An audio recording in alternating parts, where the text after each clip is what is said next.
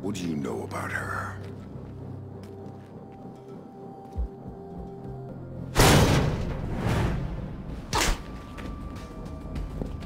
I know she's alive. How's that for starters? You're lying. She's dead. Lambert told me she was dead, and I take his word over yours. Do not lie to me about this. I'll kill you. You understand me? I will kill you! Damn, I've been lying to you about this for years.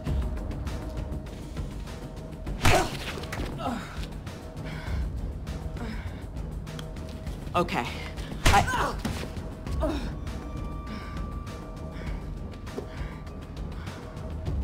Okay, that'll do.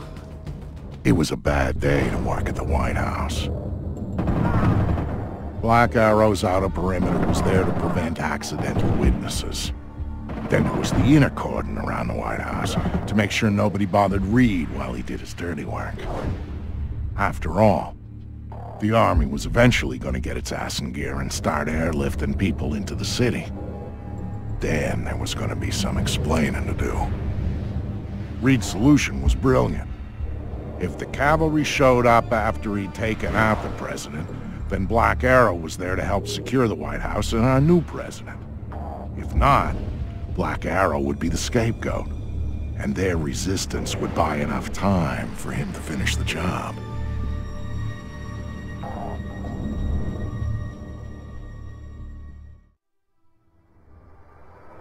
What was going on inside the White House made the stuff in the streets look like a party.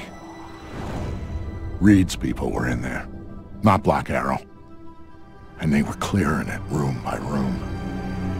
Reed had disabled most of the security from Third Echelon. The EMP had taken care of the rest. All the President had left was Secret Service. And they weren't enough.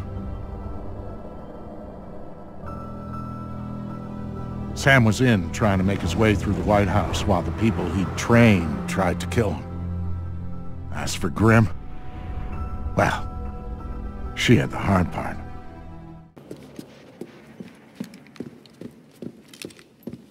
For whatever it's worth, Sam, I am so sorry for everything. I thought we were in a hurry. Right. We need to get you close to Reed, and we need to do it in a way that doesn't make him double-tap the president immediately. Got any ideas? One. But it's gonna hurt. Just do what you have to do. I always do, Sam. I always do.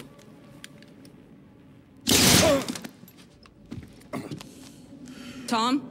I've got Fisher. I'm bringing him in. Don't do anything drastic until I get there. Sorry, Sam. You're going to the Oval Office. You've got to dress properly for the occasion. Hands? You comfortable? Fuck. Get up. You've got an appointment with the president.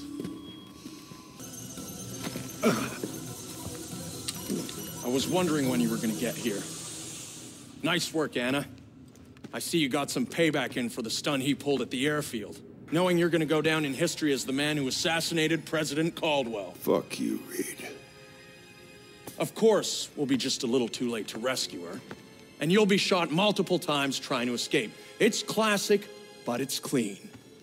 You don't honestly believe that this is gonna work. The surveillance cameras footage is gonna show. Your cameras, we own them. Your security measures, we made sure the Pulse fried them. We're Third Echelon, Madam President. We own every bit of information that goes through this town. And if I want to, I can make it look like you were assassinated by 2 circus clowns and a golden retriever. So shut up, and you might live a few seconds longer. That's not Third Echelon. It's not Lambert's Third Echelon. Last time I checked, he was dead. And guess what? Third Echelon nearly died with him. Tom. You see, the president decided the agency wasn't justifying its funding anymore. She was gonna shut us down, leave America vulnerable to the sort of attacks you spent so many years stopping.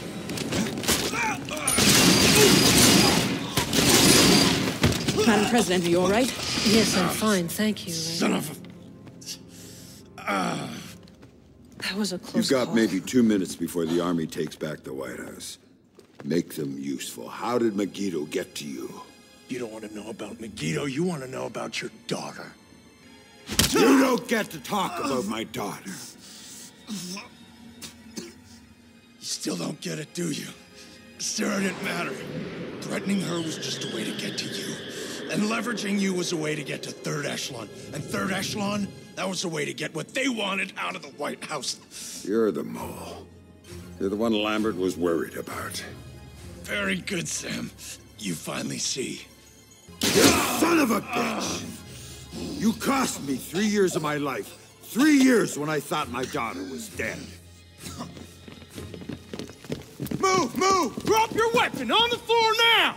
Captain, thank you for rescuing me. Now, I don't see anyone else here but us, and I'm sure you don't either. Oh, ma'am. Let's get you out of here. Thank you.